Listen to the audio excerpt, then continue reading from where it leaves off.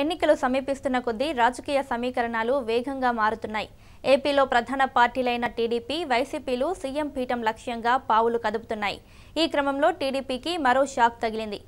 Gannavaram MLA Pulaparthi Narayanamurthy పార్టీకి రాజీనామా చేశారు. స్వతంత్ర అభ్యర్థిగా పోటీ చేస్తానని పులపర్తి ప్రకటించారు. కాగా 2014 ఎన్నికల్లో టీడీపీ తరపున పోటీ చేసిన పులివర్తి వైసీపీ అభ్యర్థి కొండేటి చిట్టిబాబుపై గెలుపొందారు. ఈ ఎన్నికల్లో గన్నవరం ఎమ్మెల్యే టికెట్ తనకు కేటాయించకపోవడంతో అసంతృప్తికి లోనైన ఆయన రాజీనామా చేసి స్వతంత్ర అభ్యర్థిగా బరిలోకి దిగుతున్నట్లు ప్రకటించారు. ఈరోజు నా ఆవేదన అందరికీ తెలుసు.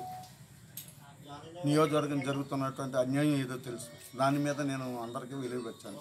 నా కార్యకర్తల యొక్క మాటలు శిరోధార్యం. ఎందువల్లంటే నాకున్నటువంటి ప్రజల యొక్క కార్యకర్తల యొక్క మనోభావాలు అలా ఉన్నాయి. వాళ్ళ యొక్క మనోభావాలని ఆవేదన నేను తీర్చగలని వాళ్ళ మీద నాకు మీద నమ్మకం పెట్టి ఎప్పుడైతే స్వతంత్ర అభ్యర్థిగా నిలబడి అప్పుడే రాజీనామా వస్తుంది.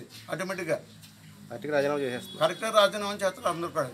స్వతంత్ర అభ్యర్థికి ఎప్పుడైతే నేను నిలబడానో అప్పుడే రాజీనామా చేస్తారు.